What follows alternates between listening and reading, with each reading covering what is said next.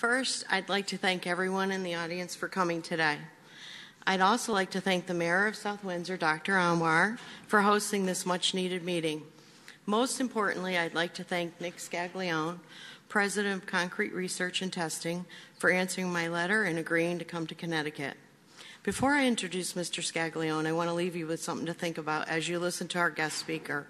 We hear a lot about the numbers involved in this crisis, the number of homes affected, the number of DCP complaints, the number of homes reassessed, the number of towns affected, the number of tax losses, and the number of homes that are sitting on the real estate market unable to sell. But we haven't been able to put these numbers into perspective. Sources state there could be the propensity of 33,000 homes, 34,000, or even as high as 38 homes that could be affected. And we know the state of Connecticut has legislated 2 funding mechanisms available to homeowners in the near future.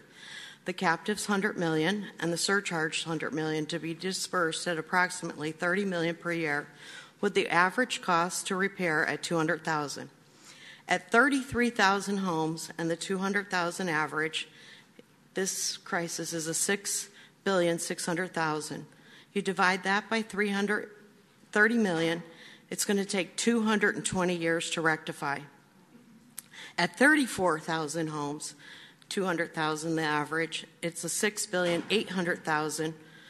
Divide that by 30 million, and it's 226 years to rectify.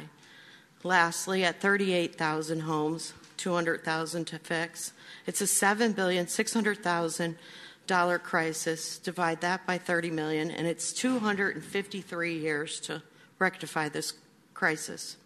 With a total population of approximately 3,573,701 citizens in the 9 regions of Connecticut, this crisis affects 23 of the 38 towns in the capital region, the largest and most populated region in Connecticut, and 13 of the 16 towns in the Northeast region, which equates to approximately 1 million citizens in just 2 of the 9 regions. These numbers cannot be ignored. The magnitude and economic impact cannot be sustained by our state alone. We need the federal government to step in and provide financial help. After 3 years of research, I have come to the realization there are no safety nets for this type of crisis. No homeowners insurance, no construction warranty pools, no CUTPA, no FEMA. At a propensity of 38,000 homes damaged and the hands of our government agencies tied because there are no laws broken by not having a standard, are we not leaving ourselves vulnerable for this happening again? We need a study that brings us standards. We need to have the University of Connecticut finish what they started in 2016 when they investigated the underlying cause of failing foundation. We need to protect the citizens of Connecticut by regulating these sulfide minerals. The only way to know what percent is injurious, to aggregate, how to interpret core test results, how to stage homes in line for repair funding, and identify homes that have harmless peritite versus reactive peritite is by having this study done here in Connecticut. This study would put these numbers into perspective. There are 3,573,701 citizens in Connecticut, and the study the University of Connecticut has proposed would cost approximately 28 cents per citizen. Are we really willing to wait for the national government to set a standard after waiting 3 years already? Doesn't the lawmakers owe the citizens of Connecticut protection when we have no safety nets?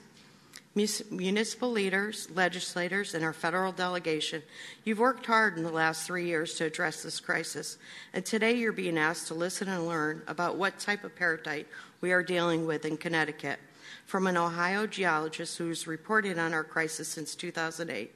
With that said, I give you Nick Scaglione.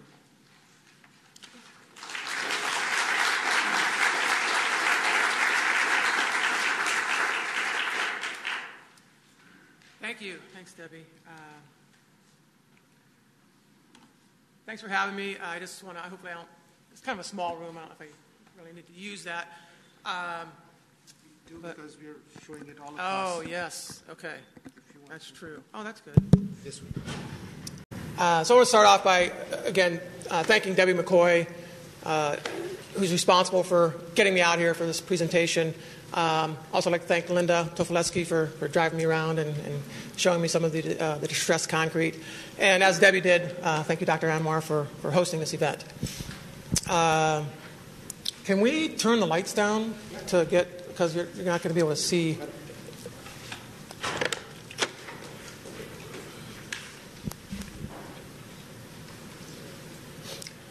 Okay, so as my title says, Understanding the Concrete Pier Type Problem, I'm probably getting several calls a week these days from either homeowners, home buyers, real estate agents, testing labs, calling about this problem. I find myself explaining what I've learned over and over again, so it's good to be able to be here and present what I found out in my work. Okay. It's the arrows here.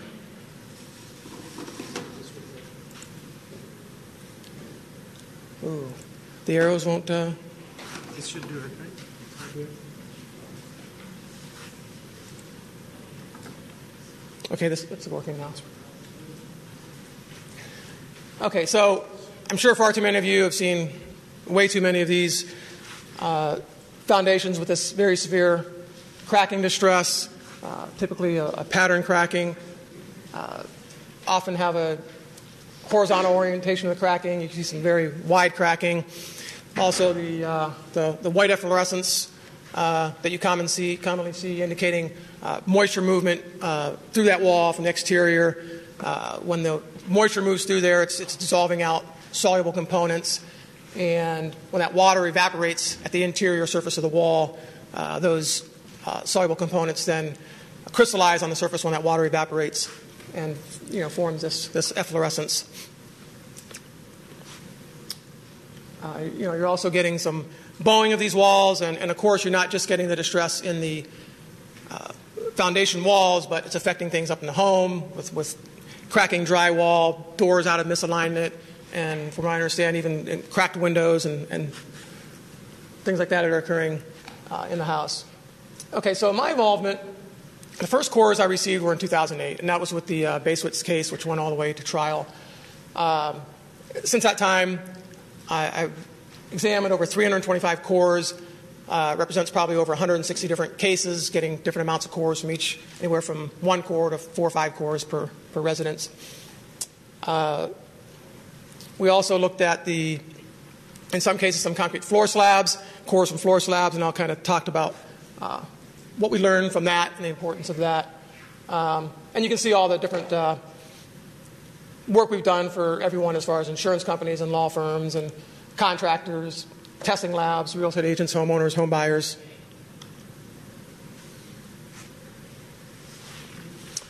So these are all the cores I looked at that contained reactive aggregate. And just a chart showing where they came from. So you can see Tolland is in the cores that I received, the most heavily affected at over 26 cases. Then South Windsor, Ellington, Willington, Stafford Springs are all common that I received cores from.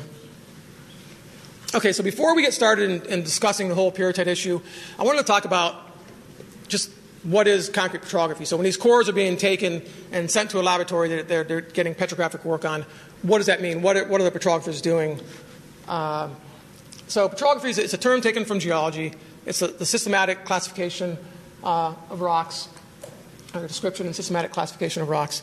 And in concrete's pretty much man-made rock. You've got the aggregate. About 75% of the concrete is comprised of the aggregate. You have the coarse aggregate, which is either a crushed stone or natural gravel, and the fine aggregate, typically a natural sand. And even the Portland cement is made from rocks. It's made from limestone and shale, with a little bit of gypsum added to control the set of the cement. So it's not surprising that most concrete petrographers have a geology background. There is an ASTM standard for performing a petrographic examination. It's ASTM C856, and that's the standard practice for petrographic examination of hardened concrete. They do have a qualification section, and it talks in there about how petrographers should have courses in petrology, mineralogy, and optical mineralogy. Okay, so the first step, of course, is getting the cores from the foundation. So we typically recommend 2 cores, at least one from a back wall and a front wall, and a 4-inch diameter core, and the core taken all the way through the foundation. That's what I recommend, and the reason why we want a 4-inch diameter core and taken all the way through, one reason is to have enough aggregate to look at. When we cut a section through that core, we're going to want to be able to count a significant number of aggregate particles to get a statistically significant number as far as how much reactive aggregate is in there. And if you have a small diameter core, it's only taken part way through, you're just not going to have enough aggregate particles to look at. But the other reason to take it all the way through and below grade is to be able to look at the moisture barrier, if there is a moisture barrier on the other side of the wall. A lot of those older homes that we've received cores from back in the 80s either had no moisture barrier or it was a poor quality material that was allowing moisture in. So when we took that, looked at that moisture barrier in the lab, put water drops on it, it kind of sat there for maybe a little bit, but then eventually, within minutes, it just started soaking in and absorbing into that moisture barrier. Not all, most newer homes, the codes have changed and now it's required. So typically on any of these newer homes past the late 90s and 2000s, typically have a good quality bituminous moisture barrier. But it's if a homeowner's getting this test done, it's good for them to know if they have that, that moisture barrier is there and if it's a good quality product. So once the core is received in the lab, this picture just shows how we cut that core. So we're taking a section all the way through from one end to the other. You can see that the lower picture on the right shows the exterior of the wall with the bituminous moisture coating material. Okay, so this is a saw cut lap section. That's once we cut that section out. When it's first saw cut, it's a pretty rough surface, and we're going to lap that surface to get a nice smooth surface like you see here, so you can actually see all the details of the cracking and the aggregate, and you're able to distinguish what you're looking at. This is a core that was from with reactive aggregate with had severe cracking distress. So that lapping procedure is just taking that core and going through some diamond pad and silicon carbide grit. That's just a steel lapping wheel. And you work through a series of coarse grits to a very fine grit to get a smooth lapped surface. It's kind of like polishing. We can go to a polishing steps, but we don't always do that. Just to show some of the microscopes in my laboratory. And individually, this is a stereo microscope. So you can see a section of concrete on the table there to be examined. We got a fiber optic light source there, and all the microscopes are fixed with cameras. And what you're looking at there is up on the screen. So we use the screen. All our work, we're pretty much looking under the microscope. We use the screen to show if we have guests come in, or if we're trying to show employees something, we can show things up on the monitor. But we also use that for when we're taking photographs. Whatever we see in that up on the monitor is what's going to be in the photograph. So all our reports, we're typically taking photographs under the microscope to show what's going on. Okay, so that stereo microscope you saw goes up to a magnification of anywhere from 3.5 to about 140x. And if we want to look at things at higher magnification or a little more detail, we can make concrete thin sections. So you mount a piece of the concrete that you're interested in to a glass slide, cut it to a thickness of about 0.5 millimeter, and grind it down to about 25 microns, which is thin enough that you can pass light through it and see through that. And you need to be able to see through it because it's examined on a petrographic microscope or a transmitted light microscope. So that light source is in the bottom and needs to transmit through that slide. And this is a microscope that geologists are trained on to be able to identify minerals. All the minerals have different optical properties, so you can use those optical properties to identify all the different minerals. They all look differently under the petrographic microscope. And then you can identify the rock if you know the minerals in the rock. And this microscope goes up to, we've got objectives that go up to 500 or even 1,000x on this. Typically, we don't go much above 500. So that just shows the cement paste under a petrographic microscope where you can actually see individual cement particles. So all those dark particles are Portland cement particles.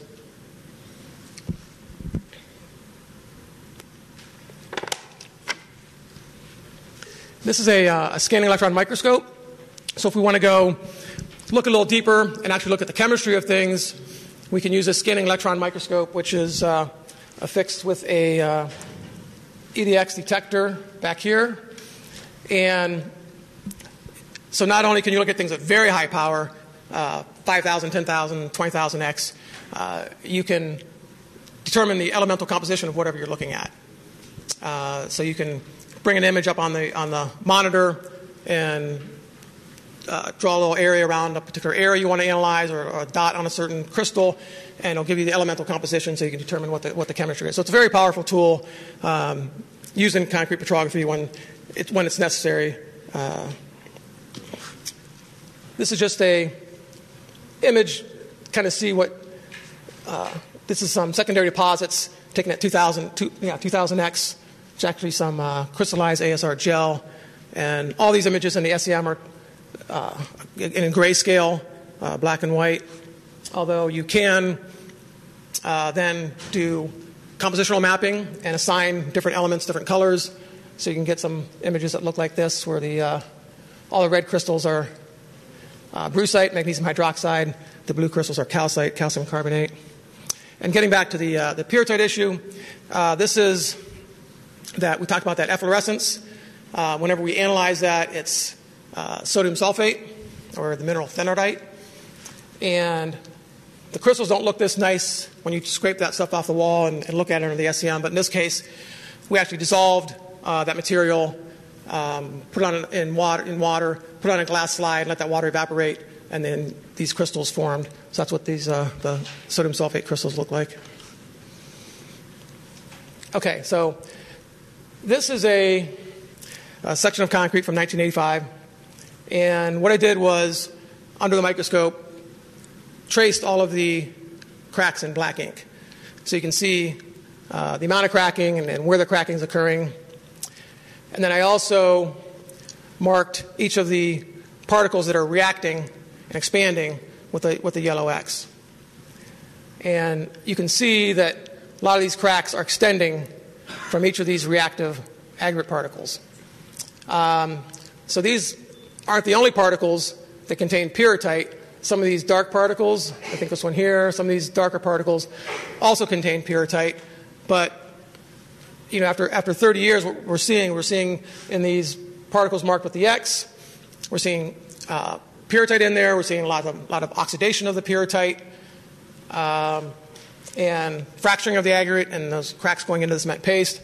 But these other rock particles that contain some pyrrhotite also, the pyrrhotite in those are fresh, unoxidized. They're typically smaller particles, kind of dispersed more evenly through the particle. But that rock, it's much denser than the reactive rock. So we have different types of rocks here that both contain pyrrhotite. Some, it's very obvious that some are reacting while others are not. And that's one reason why this situation in Connecticut here is a little more difficult, because we have some of these rocks that contain pyrrhotite but don't really seem to be reacting. So one thing I typically do is go through and, like I said before, we have a whole section and counting the particles and which ones are reactive and which ones aren't, how many contain pyrrhotite. So on all the older foundations, as you'll see, a real typical value was anywhere from 25 to 45% of the aggregate of the coarse aggregate contain these rocks that are judged to be reactive. But we've seen severely cracked foundations with amounts as low as 21% reactive aggregate. Now we don't know. That doesn't mean you're not going to get severe deterioration at 15% or 10%. That's what we don't know yet, because all these older foundations, the pyrrhotite content was typically higher, and sometimes we'll talk about in these newer foundations, we're seeing lower amounts of reactive pyrrhotite. But then you also have all these particles here that these lighter colored particles that just contain no pyrrhotite.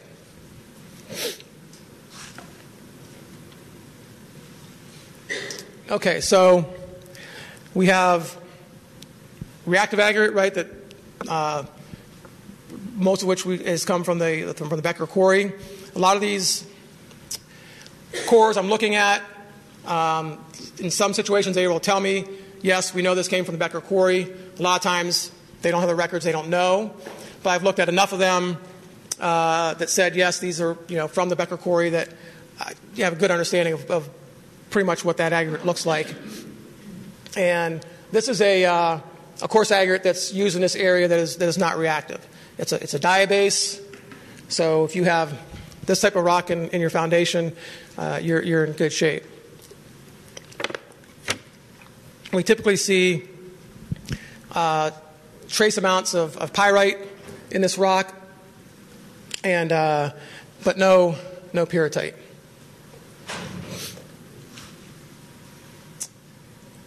This is another coarse aggregate that I commonly see in some of these foundations that aren't reacting. It's a gravel. You can see the particles, whereas in here, it's a crushed stone quarried from a rock face, and then they crush up the rock, so all the particles are angular. Whereas this is a gravel, so a lot of the particles are rounded because this is a gravel that's been transported over time and through glaciers, and it's just been weathered. But anyway, this particular gravel, we might just see a trace amount of pyrrhotite or a trace amount of pyrite or maybe a little bit of chalcopyrite in a particle or two, but nothing really significant. Okay, so this is a crushed stone from the Becker quarry, and from the Becker, they not only they supply crushed stone, but they also supply gravel. So, like I said, this is a crushed stone. Again, there's reactive particles in here, and there's also non-reactive particles, and some pyrrhotite-bearing particles that are non-reactive. So this is a gravel from the Becker quarry, and it's interesting. Unlike that last gravel, there seems to be a lot more of these. You see a lot of these dark angular particles. So those particles look more like a crushed stone. I'm not sure. I doubt if they were. It's possible that they were combining some of their gravel and their crushed stone, but it could also be that some of the gravel particles are very large cobbles, and those are being crushed down. So you get a combination of rounded, weathered particles and some angular particles. So a lot of these lighter particles, a lot of these particles contain no iron sulfides. Some of them contain iron sulfides or pyrrhotite that have a typical composition where it lends it to be reactive, and then some contain pyrrhotite again that don't seem to be reacting.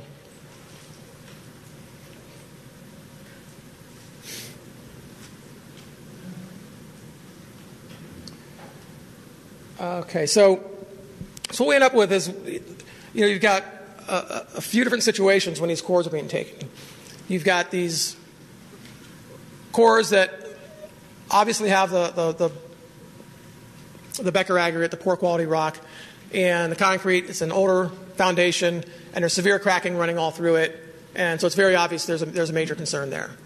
Then you have these other situations where like I showed you with the non-reactive aggregate, the diabase or that non-reactive gravel, where there's no reactive material and there's no pyrrhotite, so there's no problem with those aggregates. And then unfortunately, we've got a lot of these gray areas, specifically on these newer homes. Let me see here. No, I'll get that in a minute. Where the pyrrhotite, the amount of reactive aggregate is a lot lower. And we're seeing, in general, a reduction of the amount of aggregate over time. And so a lot of these newer foundations, instead of the reactive amount of coarse aggregate particles in that coarse aggregate being 30 or 40%, we're seeing values of 15, 10, or 5%. And compounded with that is the fact that now these newer homes also have a good quality moisture barrier, so no moisture is getting in. So what we don't know is, will these foundations with these low amounts of reactive rock and either none or very little moisture getting in, are they going to be a problem in the future? And that's something that needs to be figured out. So I just wanted to get, that's just a core from a floor slab. Just wanted to show that's, again, a reactive rock in that. It's not a very good quality image. It was, this is a concrete section from Canada that I received from a professor at Laval University. And a lot of times people want to they've done a lot of work in Canada on their aggregates and want to kind of look to what they've done and use some of their information. I'm going to talk a little bit more about what the work they've done. But one thing is their aggregate is different from ours. So they may not be able to, we need to do work looking at this particular aggregate because their aggregate does contain pyrrhotite and it's reactive. But you can see it's much more uniform. Most of the particles contain pyrrhotite. They don't have a situation where there's a lot of particles that contain none or contain pyrrhotite that are different rock type like we have in Connecticut here. So it's just unfortunately it's a different situation, and we'll talk a little bit more about that. So what is the composition of the reactive aggregate? The ones that we're seeing, they're obviously the pyrrhotite is oxidizing and the rocks are expanding. The rock type is basically a granitic gneiss or a schist, and those are just different amounts of metamorphism in the rock, with the schist being more metamorphosed than a gneiss, but they're granitic in composition, and the basic composition of a granite is quartz, feldspar, and biotite. Oh, I also just wanted to mention that we typically see a lot more of the granitic gneiss. We always see a small number of schist particles, but it's mostly the granitic gneiss. The reactive particles typically contain a lot of garnet, and that's one thing when we see the garnet. It's just real typical of the reactive rock. Sometimes these rocks are referred to as a garnetiferous granitic because there's so much garnet. They often contain another mineral, selimanite and graphite, and occasionally some pyroxene minerals. So it's a pretty complex rock. Of course, they contain minor to small amounts of pyrrhotite. When we did, on one of them, we actually did a point count, and on just the reactive rocks to measure the percentage of pyrrhotite in those reactive rocks, and it came out to about 3%. But in some cases, I think it runs higher than that. And in some cases, we see individual rock particles that have 25% more of pyrrhotite in these individual rock particles, and I'll show some examples of that. And they typically also contain minor amounts of some other iron sulfide minerals, pyrite, chalcopyrite, and pentlandite. And there's just a list of the other rock types that we see in the Becker aggregate. One thing I meant to mention back when we were looking at those, the gravel aggregate from Becker versus the crushed stone. The gravel, since it's more variable, and you probably notice the color difference in all those other different rock types in there. So the gravels typically have a lower amount of reactive aggregate, but there's plenty of reactive aggregate in there.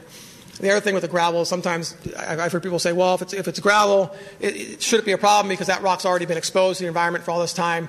And we do see in the gravel, we do see in many cases that there was pyrrhotite that's oxidized prior to that concrete, prior to that aggregate being incorporated into the concrete. But there's still unoxidized pyrrhotite on the interior of the particles that are still available to react. So these gravels, definitely will cause problems. Like I said, I know it's been oxidized in some situations prior to being into the concrete, because I've seen these gravels in some of these newer foundations, and there's absolutely no cracking in that concrete. But you see a lot of oxidation going on in these particles. And that's because it was, like I said, in nature, and it was oxidation going on prior to being incorporated into the concrete. Okay, so I just put this chart together showing when we are doing those counts of the amount of reactive aggregate in the coarse aggregate, the amount of reactive aggregate particles in the coarse aggregate. Just put a chart showing the percent of reactive aggregate particles that we're counting versus the year. And you can see there's a major trend of that going down. A lot of these newer foundations don't have the amount of reactive aggregate like we were seeing in the early 80s to mid 90s. And you can, of course, see, like everyone's reported, 1983. Everything we've got has been 1983 and beyond. So, why is this trend going down? Not exactly sure. It could be that in the Becker quarry, over time, that as they were mining back further in the quarry, they're getting more out of the reactive rock. It could be they're quarrying one end and now they're over to another end, and that rock is different from one end to the other. That's one thing I don't know. It's one reason why I would love to be able to get to that quarry and look at how everything's laid out in there and try to help understand why, what's going on here.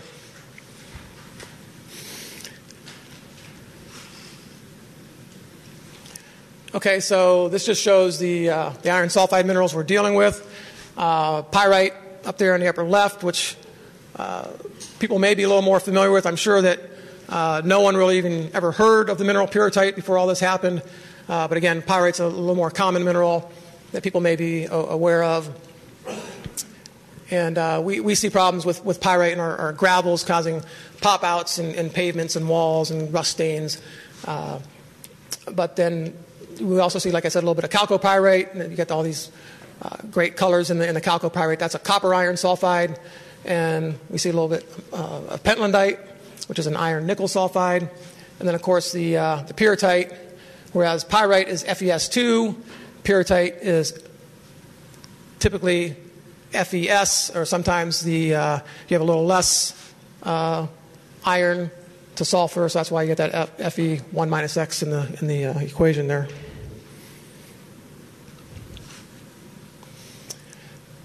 So during our initial work, we made thin sections of the aggregate to help identify the different minerals in there. And so these are all labeled. All these colorful minerals are the mineral biotite. It's a mica. These striated minerals over here are feldspar.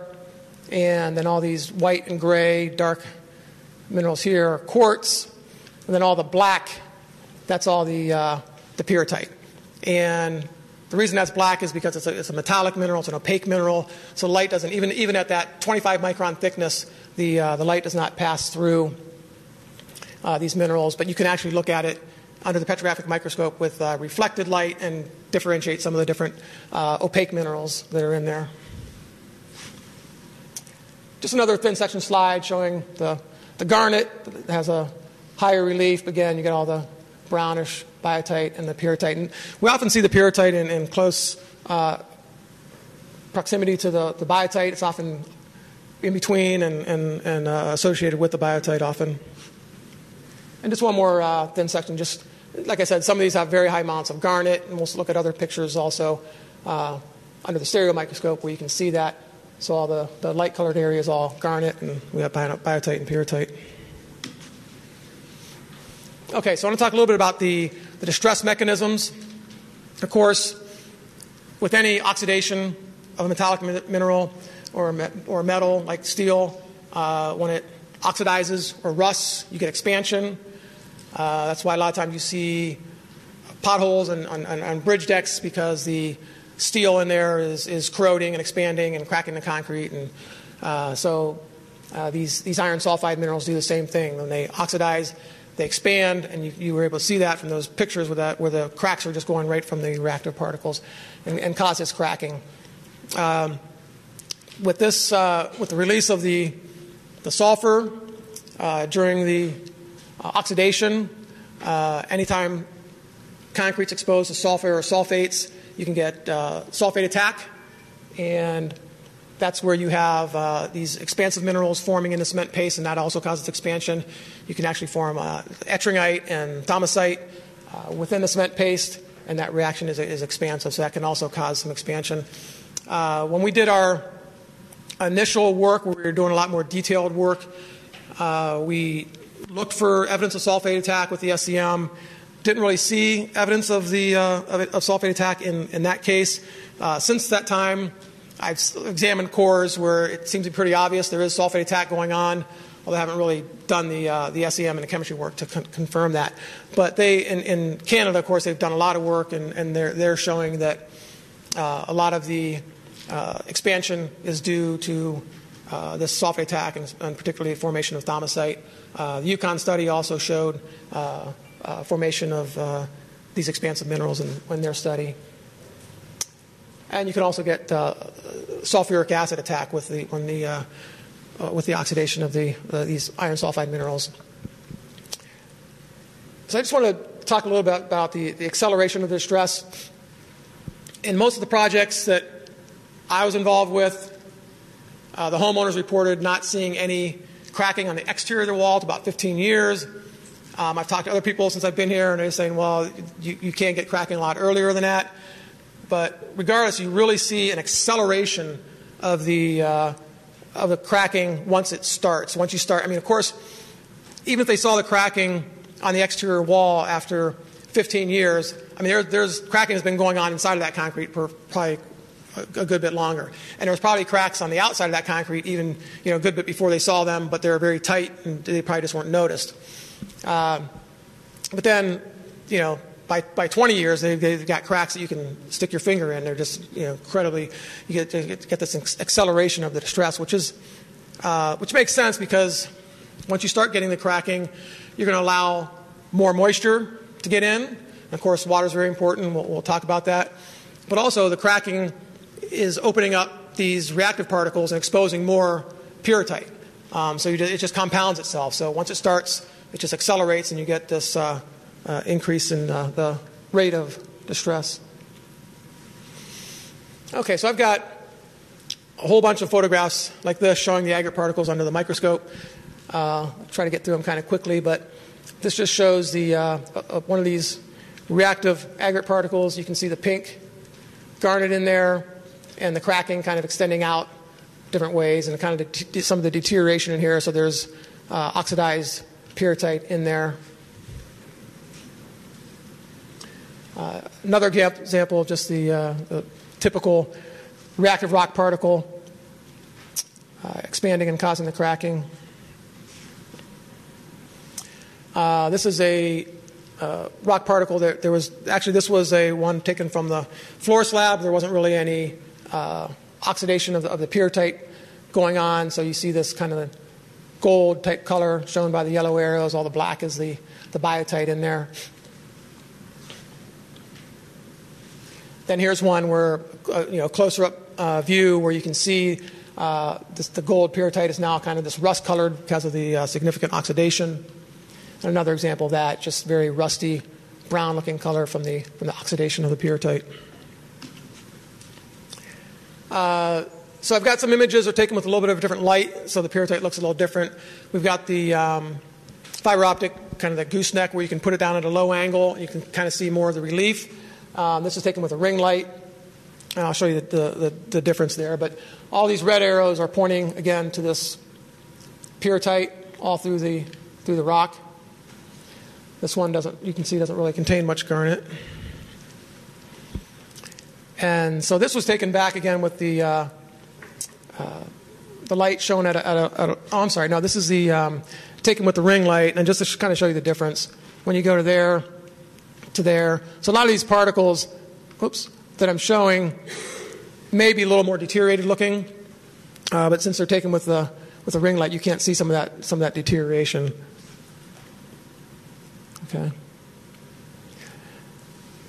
Okay. So again, one of these. And one thing you'll notice from picture to picture is these rocks. All these are reactive rocks, but a lot of them will look a lot different from the other. Again, you see this one has a lot of garnet, all these pink minerals. The silver mineral here is the graphite. The dark minerals are biotite. And there's pyrrhotite really all through this, here, here, here, just really all the way through all those little gold-looking particles. And we also see some finer agate particles. This is all pyrrhotite right here in a finer agate particle. We haven't seen a lot of distress associated with some of these finer particles. So again, another particle just showing a really high amount of garnet, and there's all this is oxidized pyrrhotite. This is really oxidized, where these really is kind of brown colored here. Just a good picture kind of showing the cracking extending from different directions out of that reacted particle. This is all reacted pyrrhotite in here. Again, all these minerals here. This is all the oxidized pyrrhotite. You can kind of see here good, kind of the gold color. And a lot of these have different textures in individual particles. So this particle here, I'm going to just zoom in on that area there to kind of see a little better. Okay, and again, there's oxidized pyrrhotite all through there, so a little closer. All these brown minerals in here are all the oxidized pyrrhotite.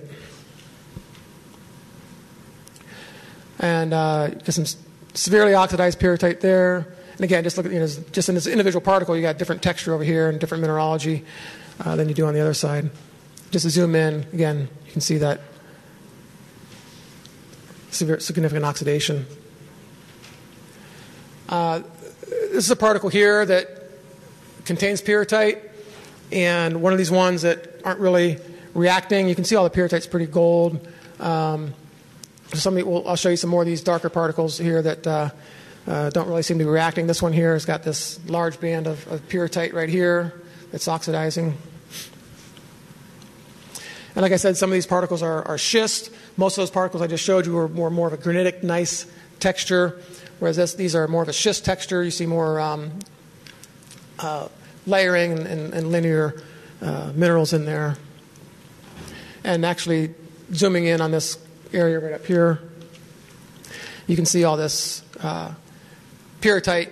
And when you see these striations, that's an indication that it's oxidizing. And I'll show you some better examples of that. But this is all the pyrrhotite here, and you see all those striations indicating the oxidation of the mineral. Just another example of a schist particle here, more of a granitic nice particle here. This is all pyrrhotite there.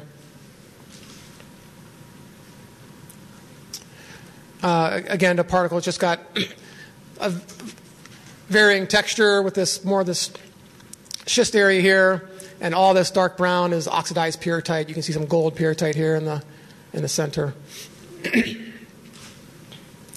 And just another highly metamorphosed rock. The red arrows are pointing to all this kind of striated, oxidizing pyrrhotite. And you can see individual small little pyrrhotite particles from the sand. This rock shows some chalcopyrite in that area right here, and we'll zoom in on that, so you can see those in this case the blue color of the chalcopyrite, and some of that is oxidizing. Some more chalcopyrite. I just put this in there because I thought it looked like a little owl's head, but this is the blue is a chalcopyrite. There's some graphite up here in the ear, and then most of this here is probably oxidized pyrrhotite. Is that pyrrhotite actually part of the schist, the rock itself? It's in the rock, yeah. I mean, it's... And what... Because he just mentioned pyrrhotite, and that's one thing that everyone I talk to, they always want to call the mineral pyrrhotite. I don't know if that comes from thinking of pyrite, but it's actually the correct pronunciation is pyrrhotite. So the mineral is pyrrhotite that we're concerned with. So this here shows a little bit of the pentlandite, this golder colored mineral. The mineral here with the scratches is pyrrhotite, and we also have some pyrite. And one thing it's, even though these minerals kind of look similar, we can easily, when we're looking at them petrographically, determine if we're looking at pyrrhotite versus pyrite, because pyrrhotite is softer. than pyrite. Pyrrhotite has a Mohs hardness about 4, where pyrite has a Mohs hardness of about 6. So if you get a Mohs hardness probe of 5, you can scratch the pyrrhotite and you can't scratch the pyrite. So that's one test. You can also just pluck a little bit out, get a magnet, see if it's magnetic. The pyrrhotite is magnetic where pyrite is not. So I told you about some of these particles that have more than 25% pyrrhotite. This rock particle here, it's a coarse aggregate particle. There's 2 millimeters there. And about probably 75% or more of that coarse aggregate particle is comprised of pyrrhotite. You see a little bit of garnet in there. And we're going to zoom up and take a closer look at this particle. So again, you can see this more of the gold-colored, unreactive pyrrhotite. And then on the exterior edge, it's oxidizing more. And just to zoom in on that, again, you can see the striated pyrrhotite near the exterior, all this through here, indicating the oxidation, and even the brown color at the very edge, where in here it's not so much. Another particle where, at least half the particle is all pyrrhotite. And then you have the garnet and mica there on the other half. And you got to remember, these, this is all mined from large rock, and these are just individual particles that are being crushed. And there's just a lot of variety in this rock. Another particle that's probably 30% pyrrhotite. All this here is pyrrhotite, and highly oxidized here, starting to oxidize over here.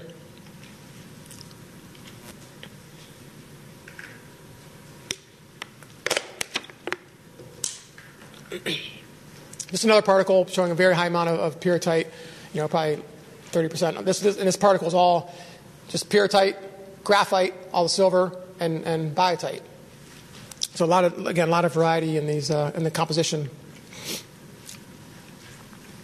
Another one with a very high amount of pyrrhotite. You can see the significant oxidation down here, but all through here, that pyrrhotite is oxidizing. Like I said, you can see some of these individual pyrrhotite particles in sand. We don't really often see much problem or much cracking related to these. Just a coarse aggregate particle there. But sometimes you see the fine aggregate particles that have more of the it just looks like a smaller of a coarse aggregate particle with a lot of different minerals in there. I've got a few more of these, but this is mostly pyrite on this particle. So like I said, we typically see only very small amounts of pyrite. Almost probably more than typically 95% of the iron sulfide minerals in there are pyrrhotite, with, like I said, these other pyrite, and pyrite would be next most common, and then pentlandite and chalcopyrite. But this is almost all pyrite. That right there is pyrrhotite, though, and that's oxidized pyrrhotite. So that's kind of a little unusual to have this larger sample of pyrite in there. So this was an unusual particle, because this here is what I was talking about is typically the non-reactive pyrrhotite-bearing coarse aggregate particle. But this is the first one I've seen where a portion of the particle actually has the reactive, more of the reactive composition and texture. But you can see in the non-reactive, you typically get these small particles of pyrrhotite, all these light-colored particles kind of dispersed throughout the rock. And I'll just show a few examples of that type of rock again. And like I said, it's a much more dense rock, and it seems to me that the moisture is not able to get in there to cause this pyrrhotite to oxidize. So we're seeing in these rocks non-oxidized pyrrhotite, whereas when we look at a rock right next to it that has the other texture and mineralogy we talked about, it's allowing moisture in, they're reacting. And these other rocks, all these ones I just showed you that were reactive, they typically have mica, high area amounts of mica, and mica is kind of a sheet mineral where water can kind of get in between that. Also, if you notice, almost all the garnet is typically highly fractured, so that's allowing moisture in. The selimanite is kind of a needle-like habit, and it allows moisture in too. So the rocks that are reacting are just allowing more moisture in than these non-reactive rocks. Again, just examples of these pyrrhotite-containing non-reactive granitic gneiss particles. Another, same thing. And then we've got these other rock particles that just contain no pyrrhotite. A lot of quartzites and granitic rocks that just are in some of these particles. The rock types are in the crushed stone, but we see a lot more of these in the gravels. But a lot of them are just, this is a granitic gneiss particle that just has no pyrrhotite or any iron sulfide minerals. Just a few more examples of those. Another granitic gneiss. You still got some garnet, but again, typically when we see garnet, we often see the pyrrhotite, not in this case. Another just granitic gneiss, no pyrrhotite. So here's one of these darker, more dense particles with the pyrrhotite that's non-reacting, and here's a darker particle that looks similar, but it's a different rock. It's an amphibolite, and there's no iron sulfides in that. Okay, so I want to talk about water. Of course, water is a very important factor in all of this. You need sufficient moisture for the oxidation of the pyrrhotite to occur within the concrete. And as far as the source of water, what we've seen, you need that long-term exposure of water from an exterior source for this problem to occur. There was some people talking about early on that, well, could it be the water that's in the concrete to start with? Of course, you need water to mix the concrete, or could it be water that's coming in from humidity in the basement? And when I talked about the floor slab cores and what we learned from that, is one thing it showed is that, well, no, it's not due to just the water in the concrete or water from the basement, because we saw virtually no distress in the cores taken from the floor slabs. Now, someone might say, well, usually the floor slab is better quality concrete than the walls. And in most cases, we did see a little better quality in the floor slabs, but I have seen ones that are where the quality of the concrete and the amount of the water-cement ratio, which I'll talk about here in a minute, was pretty similar to very similar to the concrete in the walls, and it has the exact same aggregate, but there's virtually no distress going on, and you see very little oxidation of the pyrrhotite. So if it was just from moisture in the concrete or moisture from in the atmosphere inside the basement, you'd expect the floor slabs will also be showing that distress. But basically, the floor slabs just aren't being exposed to the same amount of moisture as the foundation walls. The efflorescence on the interior wall surfaces, I kind of already talked about that, being an indication of water moving from the exterior concrete, and then water evaporating out on the interior surface and leaving behind those secondary deposits. We also already talked about moisture barriers and the importance of the moisture barrier and keeping the water out of the basement. And as far as the quality of the concrete and the water-cement ratio, and if you don't really understand what the term water-cement ratio means, typically in a cubic yard of concrete, say you have 500 pounds of cement, typically takes about 250 pounds of water, sometimes probably a little more, 260, 270, but if you had 250 pounds of water with 500 pounds of cement, 250 divided by 500 is 0.5, right? So that's a 0.5 water-cement ratio. So your concrete that's in a driveway or a sidewalk is typically going to have a water-cement ratio of that 0.5 or under. It should be about 0.45, and that's probably about a 4,000 or 4,500 psi concrete. Well, for foundations, you only need 2,500 psi or 3,000 psi concrete. You can get 2,500 psi easily with a water-cement ratio of 0.60 or even 0.65. So the water-cement ratio is much higher in a foundation. And the way water-cement ratio, the way that factors in is when that concrete dries, the more water that was used in the mix, the more porous that concrete is going to be, because that water evaporates out in these pores. But there was a lot of, I've heard people talk about, well, this whole problem had a lot to do with the contractors, because they added a lot of water to the concrete after it got to the site, which is probably the case. I mean, we've seen water-cement ratios as high as .70 or .75, maybe even a little higher, which is pretty high. But like I said, the water cement ratios that you would have in a typical foundation are plenty high enough that you're going to get moisture easily moving through that concrete. And we see, on all foundations, we often see the evidence of that water moving through with secondary deposits on the interior surface. We also, when we're looking at these cores, we're also looking at secondary deposits within the concrete, because most of these concretes have either air entrained or have small little air voids in there. And if water is moving through there, it's usually dissolving out some of these soluble components. And when that dries, those components get deposited in the air voids. So a lot of times we'll see high amounts of secondary deposits in the air voids, and it's an indication that there is water moving through that concrete.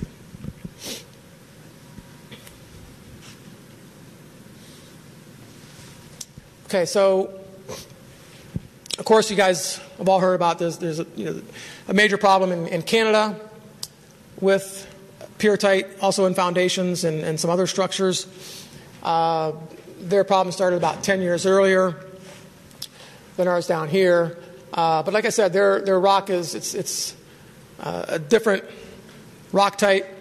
They identify it principally as an anthracitic gabbro that also has mica in it. And like I said, it's really, from what I understand, more uniform rock than what we're seeing here. So particle to particle, it's more uniform. They also have actually much higher pyrite contents, and in different parts of the quarry have higher pyrite contents than other contents. And they typically find out that the higher the pyrrhotite content is, it's not mine, is it? The higher the pyrrhotite content is, the more reactive that rock is. And so generally pyrrhotite's more prone to oxidation than pyrite. Now they've come up with a number you've probably heard, 0.23% of pyrrhotite by volume in the coarse aggregate. If they find out it's above that, then they think there's a potential problem for significant deterioration. That amount's pretty low.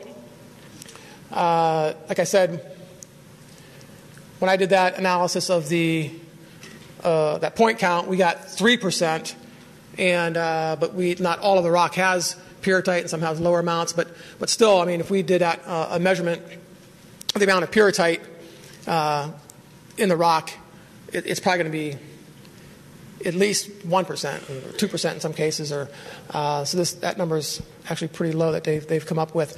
And then one other big difference was in their situation is the rate, how quickly they started seeing distress. They started seeing significant distress after only 3 to 5 years, and which is a much easier problem to deal with when in a situation here we're not seeing it until much later than that. You can get a kind of a better handle on it. And you don't have to wait maybe 15 years before you see significant problems. So they've done just a ton of research and testing up in Canada.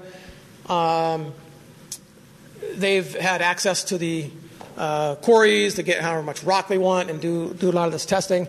They have developed a mortar bar test that takes 180 days to determine if they actually get some good information after 90 days after the initial portion, where they're doing it at a higher temperature to accelerate the reaction and putting it in a bleach solution for the oxidation. But then they do it at a lower temperature to try to get that thaumasite formed, which, like I said, it actually forms at a lower temperature. So, but they desperately want to try to get some of the Connecticut aggregate from the Becker Quarry to do testing on it, because they want to find out, are their tests valid not just for that aggregate, but at other pyrrhotite-containing aggregates. So I've been in contact with them for years, and they've been asking down here with myself and other people, and really want to try to get a hold of some of this aggregate from the Becker Quarry to do further research on. But it's, like I said, I tried to get a site visit set up while I was out here, and it just doesn't. I guess it's pretty hard to get into that quarry to see it or to collect any rock from. So actually, before I did that previous slide, I then Dr. Benoit Fournier from Laval University sent me a presentation that he did, and he allowed me to use a few of his slides just to show the amount of testing they're doing. This is a foundation wall, and you can see the number of cores that they've taken out to examine for petrographically and to do testing on. But not only are they looking at cores from foundations, like I said, they've got plenty of aggregate from these quarries. They're making concrete samples, putting them out in the field. And since theirs, like I said, is a quicker reaction, in a few years they can start getting some information on, is this concrete cracking? So they can maybe look at, put the aggregate in at different water cement ratios, say, or different types of concrete, and see how it performs with different situations. And so someone's there like measuring the cracking. But like I said, they've also developing some of these tests to determine if you have an aggregate sample, you make it in the lab, do these tests and see if it's expanding. The top picture shows a mortar bar being tested. They're also working on a concrete prism test with larger concrete specimens, and then of course also doing the chemistry and the petrography testing. So one other thing I think needs to be addressed is, are there other quarries out there that have reactive aggregate? Now, some of these cores I'm getting in with these very low amounts of reactive aggregate and reactive particles and pyrrhotite, is it from Becker because the quarries changed over the years, or is it possible that there's other quarries out there that have these lower amounts of reactive aggregate, and maybe they just haven't done much yet because it hasn't been long enough because there's such a low amount of reactive aggregate? And what about other structures? There's been a lot of talk that people reporting that, but through our petrographic work, we're looking at that concrete all the time, that type of concrete, not from here, but other structures, and we see evidence of moisture moving through these concrete. So, just because it has a 0.50 water cement ratio instead of a 0.70 water cement ratio doesn't mean water's not getting into that concrete. So, is it just possible that these structures just are taking much longer, and maybe in another 10 years or 15 years we might start seeing significant distress in some of these structures? So again, it's another thing that it seems to me that people should be looking into this. Go take a couple cores from a couple bridge decks or pavements and see if there's anything going on. I mean, we don't see anything on the surface yet, maybe, but once we look at it under the microscope, we know the pyrrhotite's in there, we know the reactive rock's in there. Is that pyrrhotite oxidizing and starting to show very fine microcracks in the concrete, and will it get worse? I was out today and saw some sidewalks at a school where the foundation definitely has the problem, and the sidewalks all show pattern cracking. It's very tight right now, but it's probably going to get worse over time. It's already starting to crack, so there's a good chance there's other structures out there that are going to be a concern in the future. This is my last slide. So development of standard tests for the Connecticut aggregate. So can a standardized test method be developed that will determine if foundations will have a problem in the future? I think that's one thing that needs to be looked at. Research needs to be done on this particular aggregate to look at these things. Also, can a standardized test be developed that will determine if aggregate sources will react or expand in concrete, kind of like what Laval University is doing up in Canada. Get an aggregate sample, mix it in some concrete in a mortar bar or a concrete prism test, and test it and see if it's going to expand, if it's going to be a problem.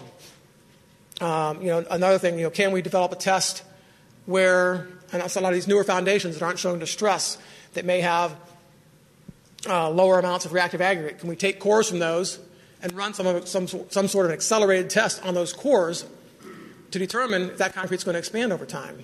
So all these things are things that need to be looked at.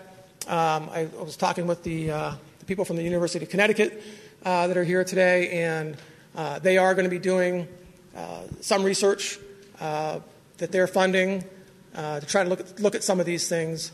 But again, it's going to take, I think, a lot of, over time, a lot of money needs to be funded to some of these programs to do some of this testing and answer some of these questions that are still unanswered. Thank you.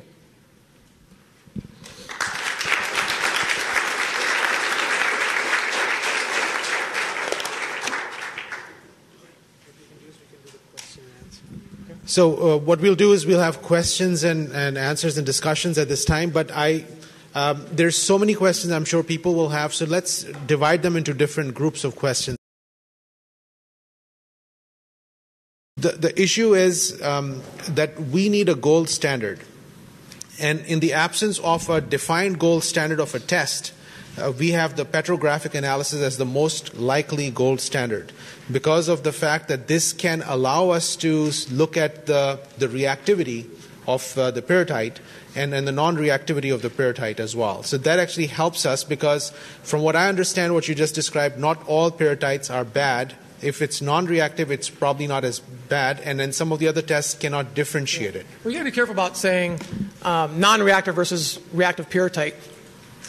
I mean, although some peritite, because of that chemistry difference, may be a little more reactive than others. I mean, any peritite that's going to be exposed to the moisture and oxidation is going to react. So you can't really say non-reactive and reactive peritite, but in this case you can talk about non-reactive and reactive rock particles because some of the rock particles, again, have a different texture and mineralogy, and some of that texture and mineralogy in some of the rock particles allows moisture in, and again, in some of these other rock particles, you have much denser. You don't have some of the minerals in there, and it's a much denser texture that's not really allowing the moisture in. But again, one thing about you mentioned about just the petrography in general. I mean, unfortunately, I showed you what I'm doing, and if you send these cores to another petrographer, they might not be doing that exact same thing, or they may not have the experience that I have as far as looking at over 300 cores, and cores I know came from Becker Quarry, but they may not. They may try to just determine a report of, say, a % peritite. So their report may be a lot different. So again, maybe I don't know if there's something that can be done where things are looked at where any work being done petrographically can be more standardized for this particular situation, possibly.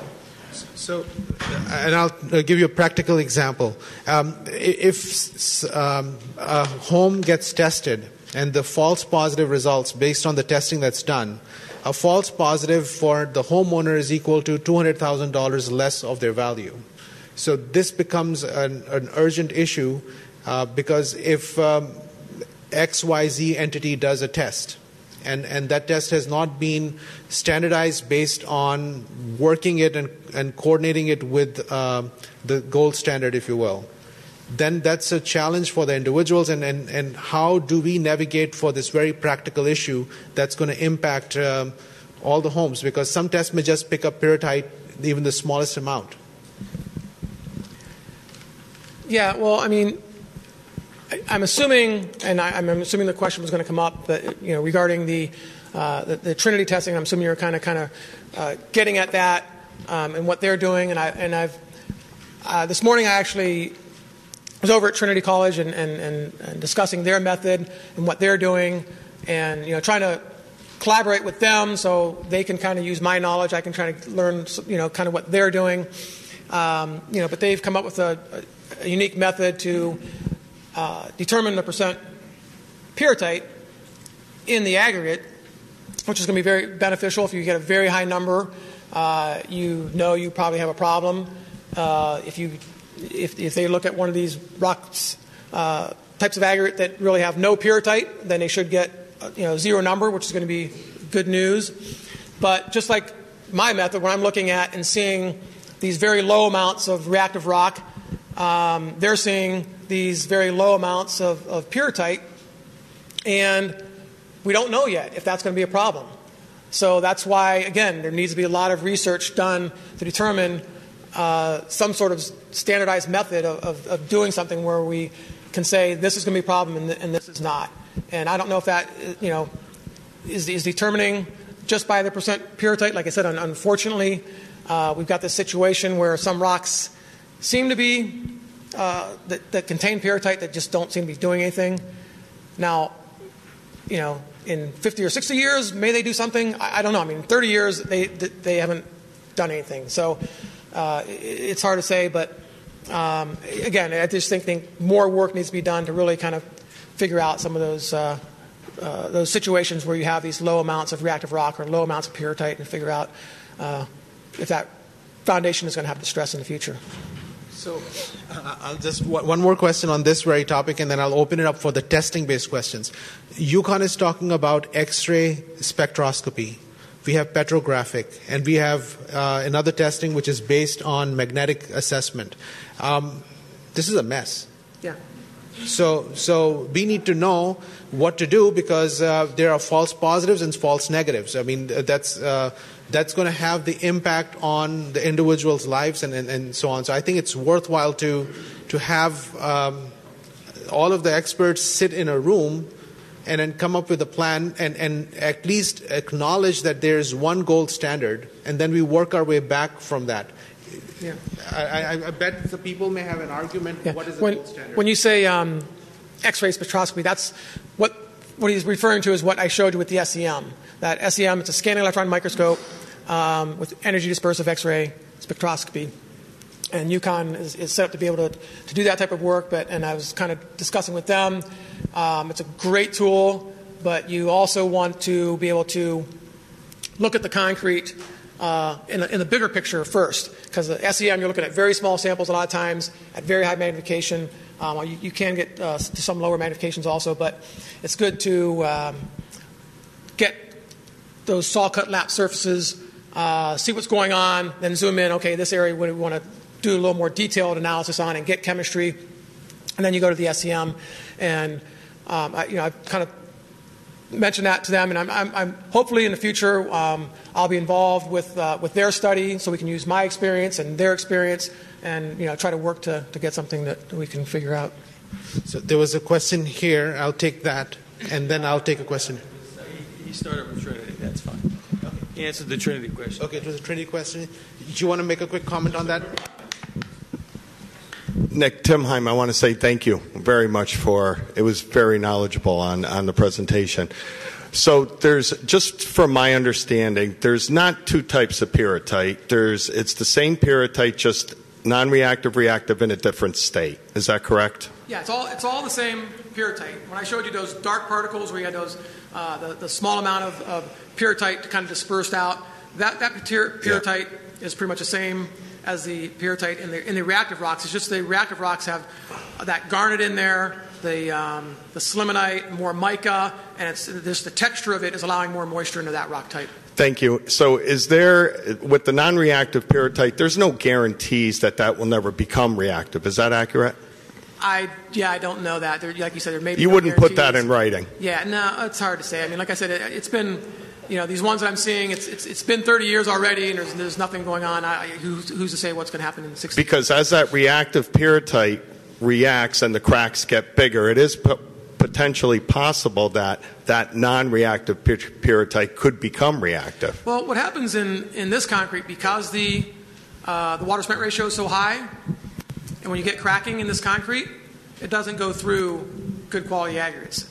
When we see, when I do other petrographic work, say on a crushed limestone coarse aggregate, and we're seeing, say, freeze-thaw damage, and the concrete's got cracks running all through it. Those cracks will often go right through the aggregate particle, because the cement paste is very hard, and similar to the aggregate particle, so when that crack goes through, the cement paste is hard enough that it goes right through the aggregate particle also. In this concrete, the water cement ratio is so high, and the cement paste is so weak that when you get cracks in the paste, it just goes right around the coarse aggregate particles. Because these are very hard aggregate particles. So it's very unlikely that cracking caused by the reaction is going to open up these better quality aggregate particles that contain pyrrhotite. There was one hand here, and actually you can raise it again. One quick question. Nick, I'd like this clarification when we talk percentages. the Canadian slide said that 0.25% roughly by volume of pyrrhotite is a problem, or potential problem. Now, that's only 1 out of 400 when you talk 0.25%. If you had 400 cubic feet of aggregate, 1 cubic foot would be pyrrhotite. Yeah, so they're looking at, they're doing a percent of that coarse aggregate. So just like I showed you, some of those coarse aggregate particles, one particle is half, 50% pyrrhotite. But so they're just looking at of all the coarse aggregate, if you did like a point count and just looked at the pyrrhotite, if you took all the pyrrhotite out of all those rocks, right, and that amount of pyrrhotite, the volume would be 0.23% of the total volume of the aggregate. Right, and you've been talking numbers like 25 and 30%. See, it's totally different. Is that a different what you have to way of understand these measuring? are two totally different things. With percent pyrrhotite, and again, all this work that I'm doing is I'm looking at the percent of the reactive rock particles. They're two different things, so you can't get those two confused. Percent pyrrhotite in the aggregate is totally different than the percent of reactive aggregate particles in the aggregate. So if I've got one of those sections I showed you, that is a 10-inch long section by 4 inches, if I count every aggregate particle in there, there's typically, if I do 2 cores, there's typically going to be about 200 particles, 200 coarse aggregate particles. But as you saw from that picture where I crack mapped all the cracks and I showed the X's on those reactive particles, yes. So I'm only counting those reactive particles. So if it's 50%, I would count, and there's 100 particles, half the particles would be reactive. Okay?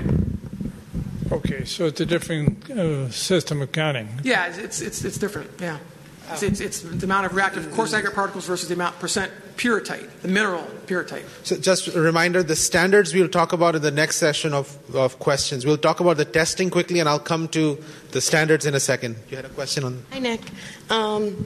Beggar's Quarry is still open, as you know. And I have a letter here addressed to Dr. Anwar from Beggar's Quarry. He just did a site walk. And you and I talked about some of the uses from the material that they're using. They specifically put it in this letter. The material is used for drainage, road maintenance, road base, parking lot base, winter sand, asphalt, bedding sand, backfilling, driveway, and a number of other uses unrelated to concrete. Their article back in November, they said they used it for asphalt, road base, parking lots, and drainage projects. When I had spoken to you, you had mentioned that one of the things that I just enumerated, you had a little concern with that they were using the aggregate for that, and I just wanted to touch base on that. Was that the road fill? You're talking as far as using aggregate under roads for road beds, and then they're putting concrete over top of that, or possibly asphalt. Yes. And I don't know if that's going to be a problem. I think it could be a potential problem if moisture is getting to the material under the pavement. That base material can potentially expand and then cause cracking in the pavement. There's been other cases of I know when they used it was a shale that had pyrite in it that was used for base material underneath slabs, and that expanded and caused a lot of cracking. This was another Canadian project that's separate from this issue. So there's a potential issue there, but I don't know if that would cause a problem. It's just something that should be looked into and could possibly cause some problems if it's being placed under the pavements. It happened in Ireland. It was called Ironic heat. Yeah, definitely in Ireland, yep. A question on testing? I'm not sure this is a proper question, but just a generalist question. In the academic literature, how early or at what date did people begin to report on this as a problem? I'm sorry, I missed the first part. In the academic literature, at what date did specialists begin to recognize this as a problem? Yeah, good question. I don't know the answer to. Debbie probably does because she's done all the research. But I mean, what's that? 1970s. There's been one thing in the U.S. here. This really is the first time we've seen this type of problem in the U.S. with a specific pyrrhotite igneous rock where it's causing this type of distress. there, like I said, if you look in the research, you'll see places in Spain and I think Argentina and some of these different countries where they've had this problem. And as Debbie said, it probably was reported first in about the 70s. And my other question, just to go along with that, if someone were to send to your company, they ask you to do the 2 borings and then analyze it and do your reporting, what's the cost that they should pay? Okay. Our typical cost to do a petrographic examination on a concrete core is about $1,500 per core. But what I've done with these situations is kind of done a scaled down report and really just looking at what the homeowner is really looking for as far as do they have reactive aggregate, how much reactive aggregate's in there, is there cracking and how much cracking, and reporting on the asphalt if they have a moisture barrier. And that cost is running anywhere from $800 to $900 per core. So for 2 cores, typically $1,600, $1,700 around there. How long does that take? Well, it used to take about 3 to 4 weeks. But of course, with this work, it's making me extremely busy. I mean, I'm extremely busy with all of my petrographic work right now. It's just kind of a busy time. I've got a lot of big projects, but then with this, all these petrographic cores coming in for the pyrrhotite issue, I'm much busier. I typically have been telling clients up to 8 weeks, but usually 6 or 7 weeks to get a report out. And if anyone out here, if I have cores from their home, the reason I don't have a report out yet because I had to spend all the time getting ready for this presentation. So, but yeah, it can run up to 8 weeks, but typically 6 to 7 weeks right now.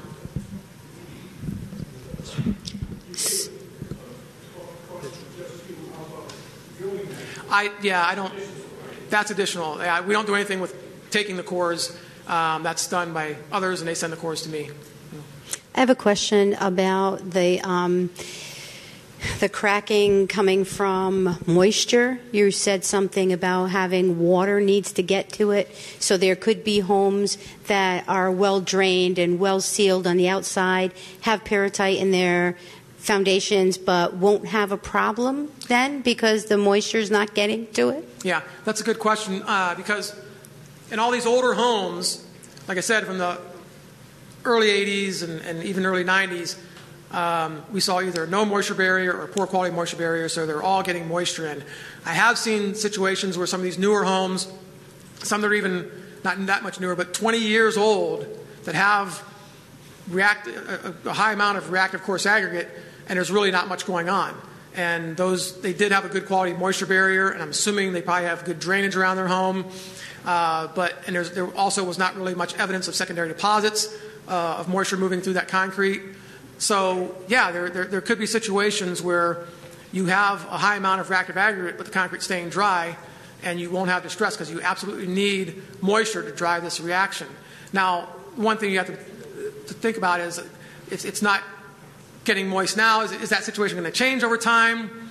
I don't know. Well, my second part to that question is then, wouldn't it make sense with the state reimbursing people for core testing if they had any concerns, if their homes were built in that time, if the owners would test their own concrete and find out if they have any pyrrhotite, and if they do, put money into sealing their home and putting drainage is a whole lot cheaper than replacing a foundation. Yeah, I don't know what it's still a pretty big project, and some of if Don wants to speak up or something, I don't know, but you'd still have to excavate around the whole exterior of your home. Oh yeah, but it's right? cheaper than a foundation. And seal that up, but I don't know I don't know how much that is, but it's something that it's a whole lot cheaper than a brand new foundation. I'm sure it is. Yeah.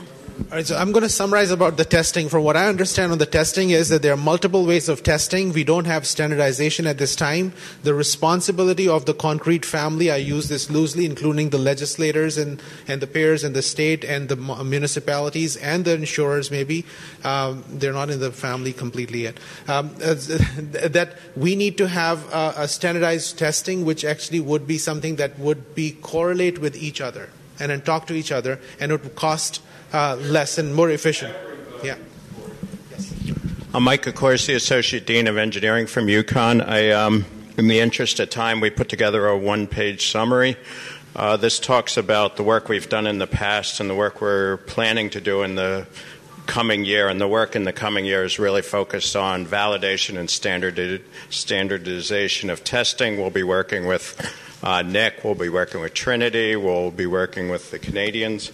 So that's really where we're heading this year. And all that work is being funded internally by the University of Connecticut, and we're looking forward to trying to develop solutions to this problem.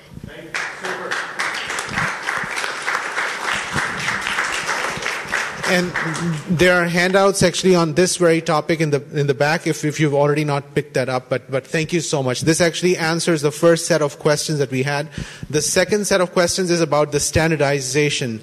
Right now, the state of New York has made a decision that in their quarries they have agreed to a 1% acceptance of pyrrhotite or pyrrhotite-like material.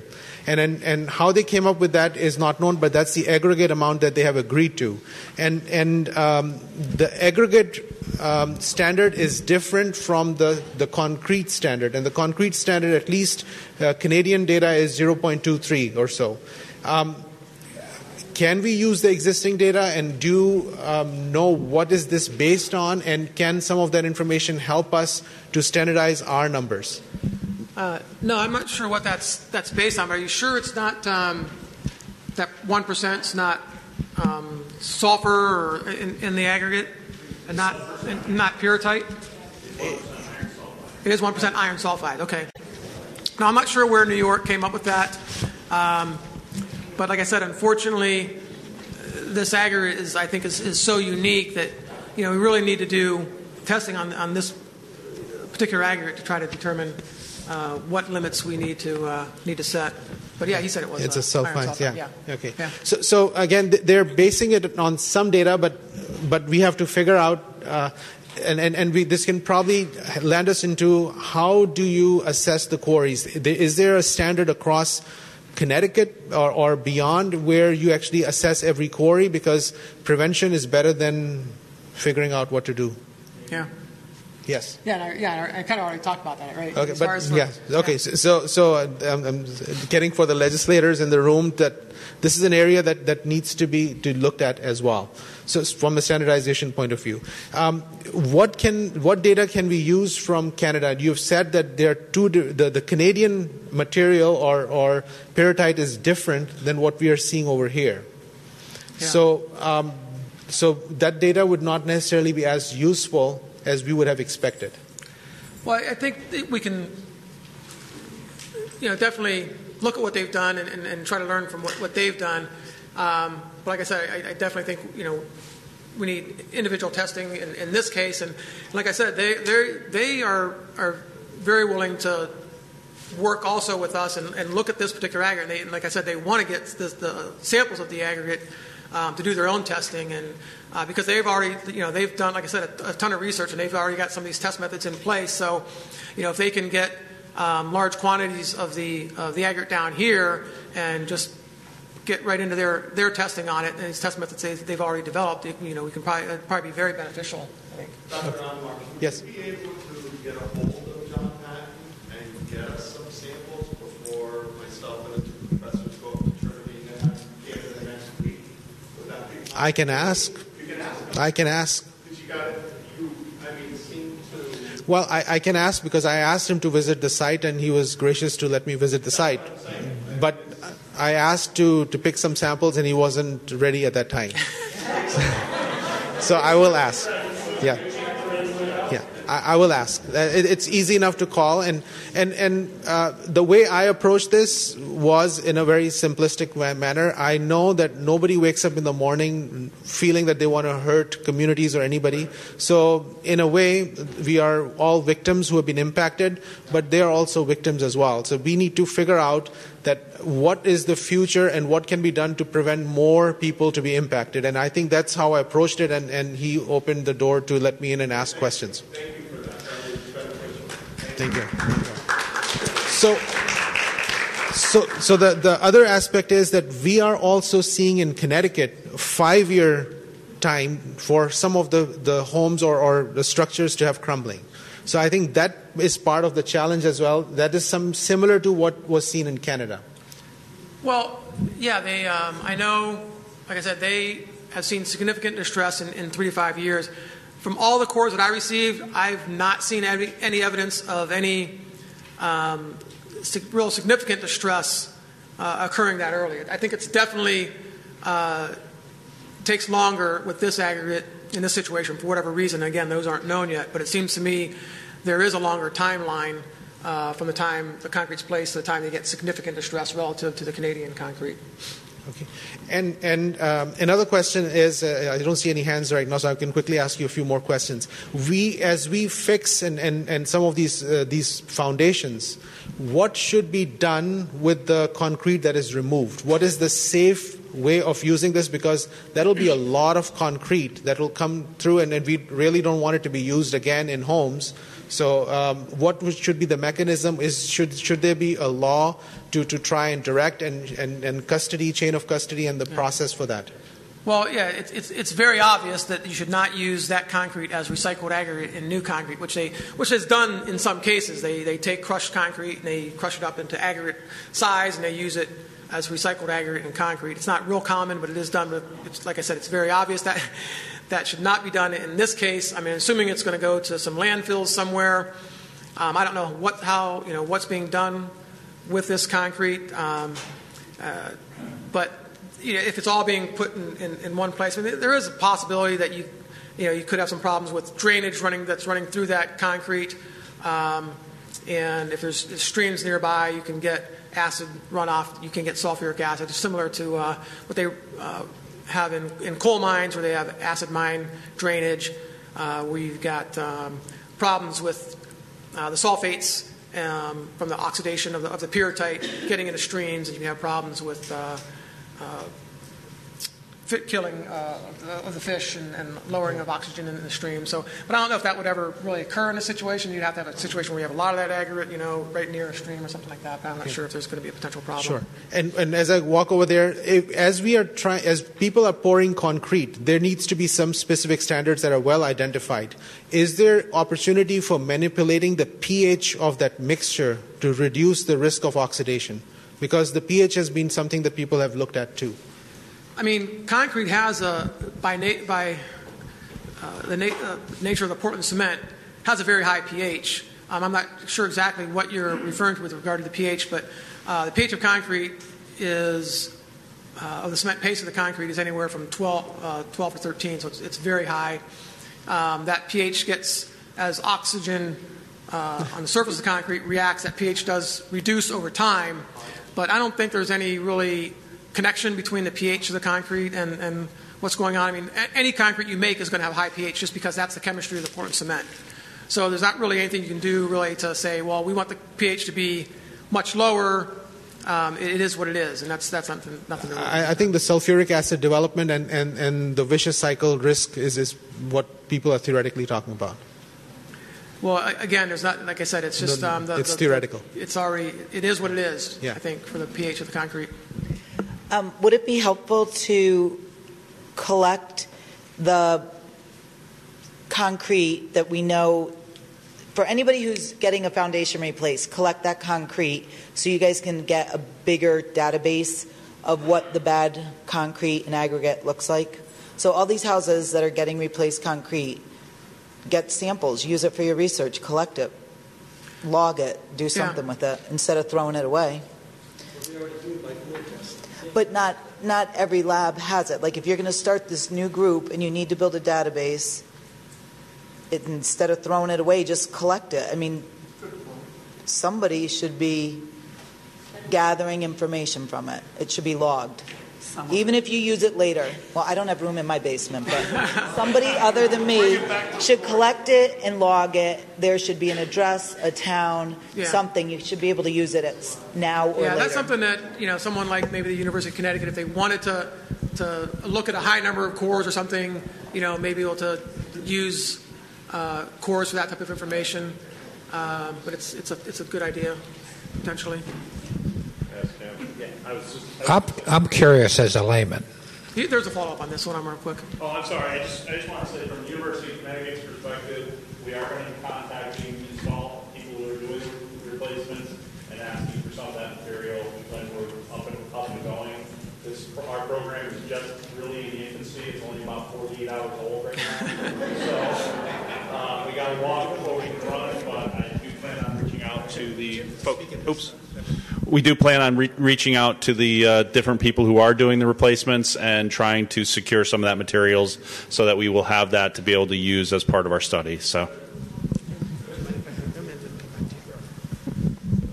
Just as a layman, I'm not a geologist, but tell me why the Romans can have concrete standing for 2,500 years and not have any collapse.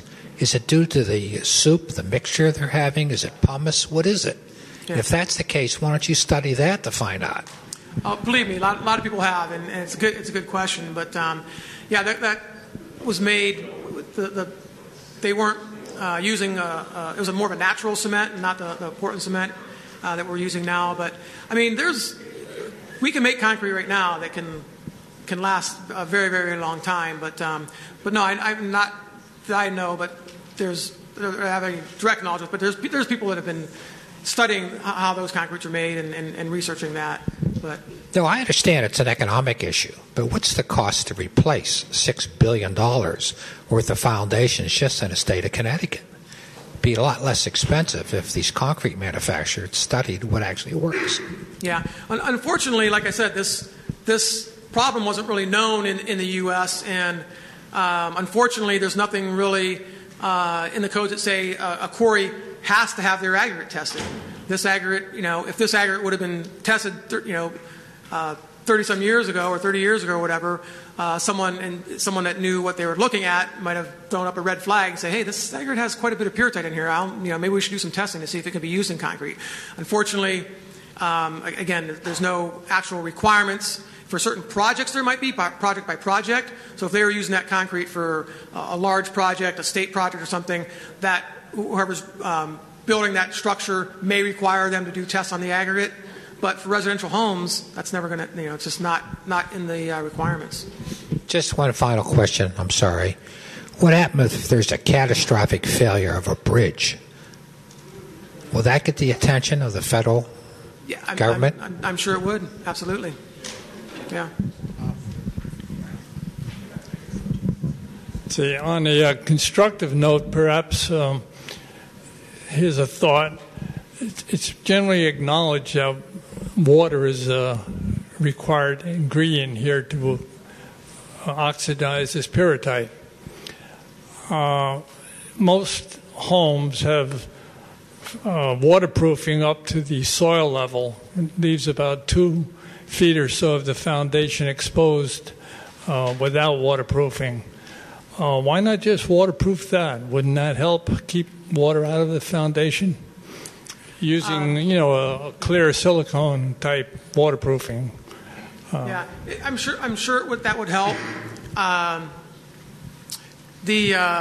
You can get moisture in, some moisture in from rain and things like that. But for the most part, on a vertical surface, when that concrete gets wet from rain or snow or whatever, you don't get as much penetration because it gets wet at the surface and it kind of dries back out.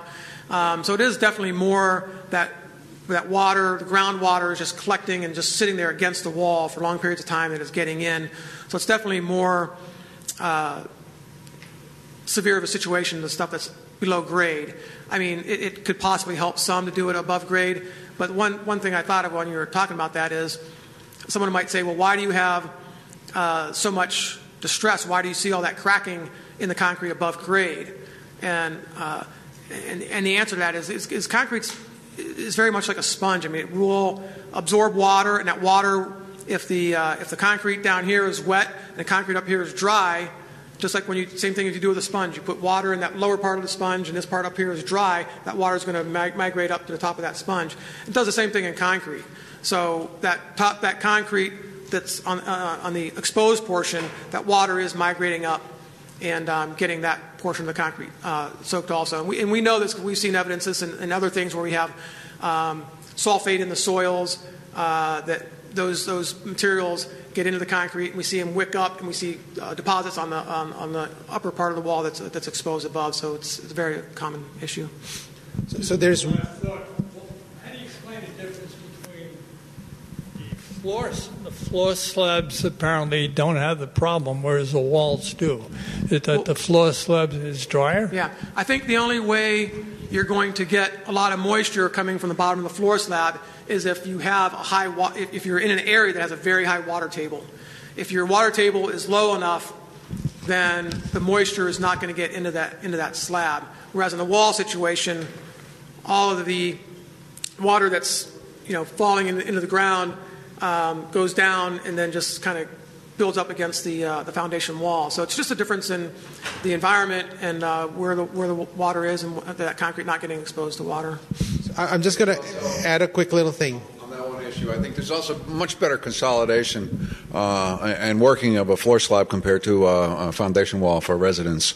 Usually, if you watch a residential concrete contractor placing concrete, it's just dumped into forms. I see all this honeycombing. I see gaps in the surface where that concrete was not consolidated, which leaves it open and much more susceptible to moisture intrusion, whereas a slab has to be finished, it has to be screeded, it has to be floated, and it has to be troweled, so you wind up with a much denser concrete. So if a slab is going to be affected, number one, it's going to take a lot longer because of that working, and it's just not as susceptible as walls are. Yeah. Just to comment on that, I don't know, I don't completely agree with that, even though you see some honeycombing and voids on the exterior of the wall. Remember, they're putting a lot of water in this concrete. They're pouring it in. It's very flowable. So when I see the concrete throughout, these cores are usually typically pretty well consolidated throughout the length of the core. You may have some consolidation issues on the outside. And as far as the finishing on the surface of the floor, you're right. They do a little more finishing, so you have a little bit of a denser top surface. But down below, that concrete is probably similar to a wall, and that's where the water is coming from. It's coming from below. It's not coming from the top where the concrete is more densified. Yeah, sir, I agree with that, and I would also add that most of the slabs we put down since the late 70s have been put on 6 mil poly, so that tends to impede that migration. The question I have for you, Mayor, is why don't you call Public Works, have them deliver 3 yards of that material to your yard, and take whatever sample they want out of it? In our town, we are doing some things like that. But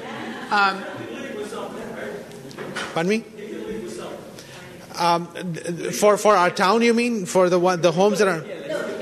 No, we actually they're talking more interested in the quarry, but the quarry is not in this town. Not for residential. I don't think they give it for residential since 2015. But I think what he's saying is, as a township that maybe uses aggregate and concrete, you can actually order. Say, I need 2 tons of aggregate because I want it for a parking area or something like that. Order a bunch of aggregate, and you have a big stockpile of it there. Then Christoph can come over and grab some aggregate, and University of Connecticut can come over and grab some aggregate, and. Yeah, you have to pay for it, but aggregate is not that expensive. Follow up on to follow up on the moisture barrier. Sometimes you do have the moisture barrier underneath a floor slab, but most of and we saw that in some cases, but more often than not, it's just that those basement slabs are placed on crushed stone. So typically, just see a crushed stone base material. I just want to share one anecdote that one of the victims had shared with me, that they actually had the same amount of pyrrhotite in the different samples, but one of the walls that actually had minimal humidity was on the inner side, did not have any cracks. And so this sort of speaks to the fact that you can have the pyrrhotite, but if you don't have the moisture, that the rate of destruction is not going to be as fast, at least from that one little anecdote that we can look at that. There's a few more questions. Yes, Mike? We heard testimony at the legislature from people who make concrete for foundations and stuff that they prefer boring aggregate. They prefer really boring rock. And that this rock was so interesting, they probably wouldn't have used it. It was so veined and had so many different minerals. Today I heard the woman describing the slides as saying that the slide of Becker's was poor quality aggregate. So even if Becker could make the claim that they didn't know the pyrrhotite would explode the concrete, they they did know, if they know concrete, that this was poor quality aggregate from the start. Yeah. If this aggregate, but what you understand is, if this aggregate did not have the pyrrhotite in it, it would be, even though it's an aggregate that, based on the mineralogy and texture, is allowing more moisture in than some of these other types of aggregate, it was good enough quality to be used in concrete. I mean, there's a lot of aggregates. Most igneous rocks are typically better quality than, say, some of these, maybe some sandstones or some lower quality limestones that are highly absorptive. So no, I think if this exact aggregate had no pyrrhotite in it, it would be sufficient quality for use in concrete. So, can I ask the people who are academicians around this area if they can actually raise their hands who are affiliated with the university? Yes. 2, 3, 4, 5. Anyone else? Okay. Would you guys make sure that you exchange cards by the end of our conversation? I know many of you already have, but if you have not, please exchange your cards. That would really be helpful. And one more thing. There are some legislators here. May I ask you guys to please stand up? You've been here, and we appreciate you being here. And whether you're municipal, state, thank you so much for being here. Thank you for your leadership for being here and being part of it.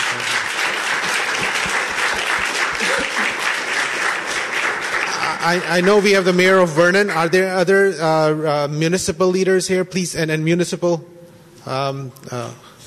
Summers as well? If you want to stand up too, please, if you don't mind. Thank you so much. Thank you for your leadership. Thank you. Thank you. Thank you. I think the municipalities and the state, this is, again, as I talk about the family, I want you to realize that we have truly been functioning as a family. And all families have dysfunctionalities, which is beautiful.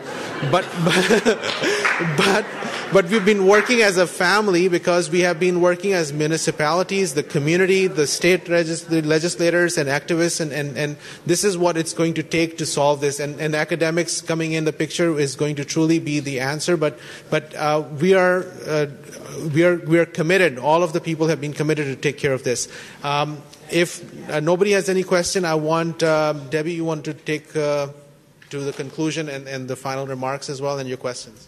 I would just like to thank you all again for coming out today to meet with Nick Scaglione. I'd like to thank the women in my women's working group. Mary Ann coined us the Concrete Queens. I'd like to thank all of them for helping me raise the funds to get Nick here. I did have a question, though, for you, Nick, on the acidic runoff. We had wrote to DEEP and wanted to ask them a question on the mine phases at the Beckers. Is there a concern about the acidic runoff from the exposed pyrrhotite? So that was one last question I would like to ask. That would probably be something for an environmental geologist to go over there, maybe a hydrologist, and take a look at the situation and see if there are any potential issues. They'd really have to. It could be, but there may also not be. Depends on the environment and where the water is running and all that. So it's something that if it needs to be looked at, it's something that some geologists. Is that something where DEP could go to Becker's Quarry? And what is DEP? DEP, the Department of Environmental Protection. We've written a letter to them, and we've asked them to open an investigation into the acidic runoff. And I'm just wondering if they can get a foot in the door at Becker's, maybe scoop up a little aggregate on the way out, is all I'm saying. Just saying. No, I'm sure that's someone in that organization would be able to take a look at that. Okay. Well, I do want to thank you all for coming today. Thank you all. Thank you. I just wanted to mention we have representatives from Congressman Courtney's office, Congressman Larson's office, Senator Murphy's office, and then Senator Blumenthal's office as well, and from CROG. So thank you everyone.